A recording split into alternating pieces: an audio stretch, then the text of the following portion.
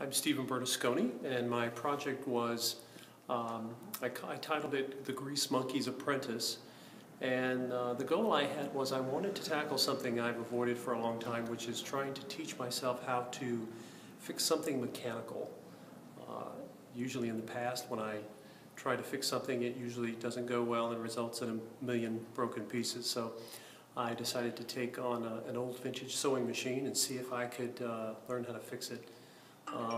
It's gone really well, and I think one of the things I would say, my big takeaway is it's something that I had avoided, but when I made the commitment to do it, one of the things that's helped me actually do it is going online, finding a community of other people who are doing it, and by sort of getting into that community, it's not so much pressure to do it as, I guess, maybe more enthusiasm. So discovering other people who are trying to do the same thing I am has made it a lot more successful for me.